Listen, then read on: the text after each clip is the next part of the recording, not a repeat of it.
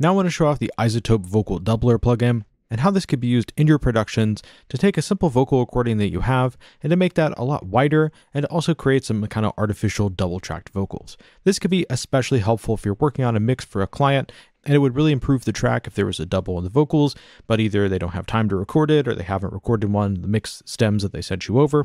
So you can use this to create an artificial double tracking effect that could really thicken up your vocals and make them sound a lot more professional.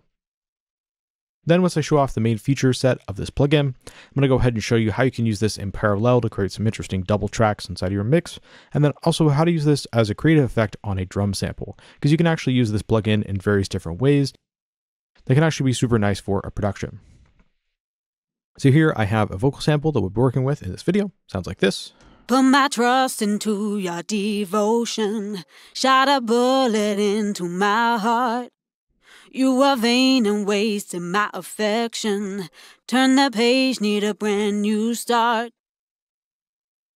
This is a vocal that we talked about a little bit earlier. It almost has like a deep house kind of flavor to it.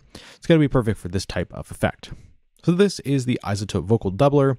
Super simple interface. We basically have this visual representation of what this effects plugin is doing. And then we have the controls over here. So if I click on this and drag it down, you can see that it makes the interface here more narrow. You can also see the separation has decreased. If I increase this, it's going to increase the separation, and I can twist it to the left or right to increase the variation. So you kind of set both of those two settings in relation to one another, and that's how you create your various different types of effects. Additionally, you can also click on these and drag them as well if you want to get more specific with exactly how it's all set up. So right now, the amount of the effect is turned up to 100%. So basically, think of this as a dry wet knob. This is turned all the way up to 100%, so we can just hear this effect over on my vocal. Okay, so let's go ahead and get started messing around with our vocal. I'm going to go ahead and put the separation all the way up and leave it at variation of 0. Sounds like this. Put my trust into your devotion, shot a bullet into my heart. So right now, it almost sounds like a chorusing effect, but as I increase the level variation, listen to how this changes. Put my trust into your devotion, shot a bullet into my heart. You were vain and wasted my affection. Turn the page, need a brand new start. So as I increase the level of separation, which I do by rotating everything to the right, what that's going to do is basically create slight variations between left and right channels on the vocal. Put my trust into your devotion, shot a bullet into my heart. That gives us that double-tracked effect. So now it actually sounds like I have a copy of this vocal that was sung on the left and a copy of this vocal that was sung on the right. So it gives me a lot more width on the vocal, especially once we go through and blend this in with the original. Put my trust into your devotion, shot a bullet into my heart. You were vain and wasted my affection. Turn the page, need a brand new start. Gives us really nice natural sounding chorusing that you get from creating multi-tracked vocals. The other control here that we have is going to be that separation, which basically just controls the texture of the voice. Put my trust into. And the level of separation between each of those different takes. Put my trust into your devotion, shot a bullet into my heart. Put my trust into your devotion, shot a bullet into my heart. If you just want to hear the effect only, so basically soloing just the wet signal, you can also turn it on over here. Put my trust into your devotion. Which gives us a little bit more clean of a double-tracked sound. Put my trust. So you can go ahead and play around with these controls here to dial this in as an insert on your vocal. Or you can do what I like to do on my vocals whenever I use this plugin, and I actually create a duplicate copy of my vocal. So I take that vocal track, I just duplicate it. I'm going to right click, hit duplicate inside Ableton. This original one, we can go ahead and turn off the double tracking. And then on this one, I want to make sure that we solo our wet signal. So that way we just have that widened vocal copy. Put my trust into your devotion. That gives us that nice double-tracked vocal sound. Now what I can do is blend that in with my original signal and process it individually. So let me just grab a simple EQ here. The type of EQ really doesn't matter. I'm just looking for a simple shelving EQ. So I can take out a little bit of that top end. Put my trust into your devotion, shot a bullet into my heart.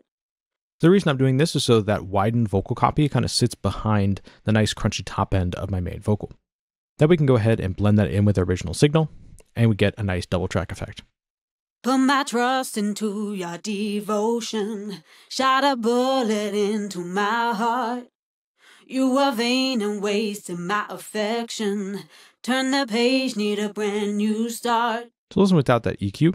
Put my trust into your devotion. It actually just sounds like it's kind of a copy of that vocal, but because we're processing it just a little bit differently, and now it's pushed back in the mix a little bit more, it creates a much more believable double-tracked effect. Put my trust into your devotion. Shot a bullet into my heart. You were vain and wasted my affection. Turn the page, need a brand new start.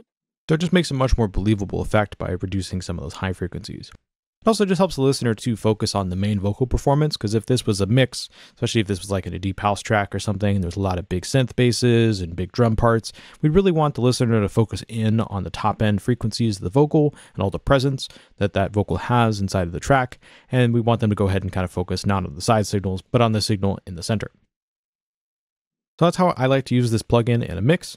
I'll go ahead and create a separate track. I almost process it like it's a double of some type, and that gives me just a little bit more flexibility inside of my mix.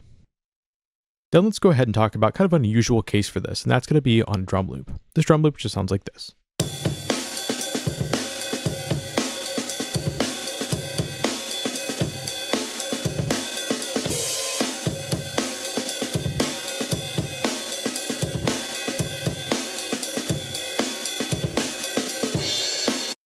So it's just like a very classic drum and bass type drum break. I also went through and kind of pitched it up a little bit just to give it a little bit more of that classic jungle drum and bass texture. Now let's go ahead and grab the vocal doubler and we can start playing around with this effect. So this is actually going to be super interesting because this vocal doubler is usually designed to work with mono sound sources. So if you're working with like a chord or something like that on a synthesizer, it usually doesn't work quite as well because of the pitch shifting engine and chorusing and everything that's built into this. But if we have it on a drum sound source, we can actually get some very interesting effects. So what I'll do is go ahead and increase the separation all the way up so that way it's as wide as possible. So now we just get like a weird chorusing effect. It's also widening up our drum loop quite a bit, which is rather nice. I can go to my variation slider, which is going to add some additional pitch variation between left and right channels, and listen to what happens as I increase this.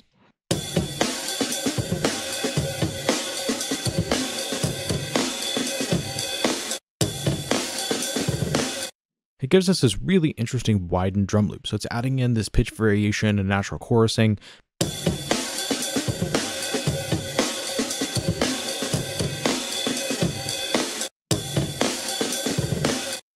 Because of the different controls that are happening behind the scenes on this plugin. But what that's also doing is really opening up the stereo image of our drum break, and it's adding just this kind of cool chorused widened texture to my sound. You could decrease the amount by just playing around with the amount slider. Or you could just go ahead and have this be soloed. Get a really interesting widened drum break. So I think because it's more of like a main drum element, I like to leave that effects only off, but this could actually be super cool on a mix if you had different drum parts that were underneath it, and this was just sitting out wide on the sides. That could actually be super nice.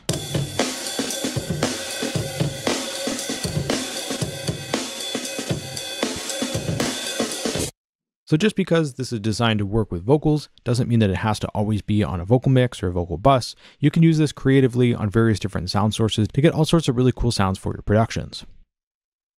So that's two different ways of using this plugin. One on vocals to create some artificial double tracking, and second more as a creative effect.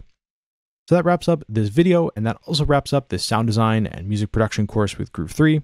I hope you enjoyed this series of videos, and if you did, make sure to check out the other courses on Groove 3's website for more music production, mixing, and mastering tutorials as well. So thanks again, and I'll see you in another video soon.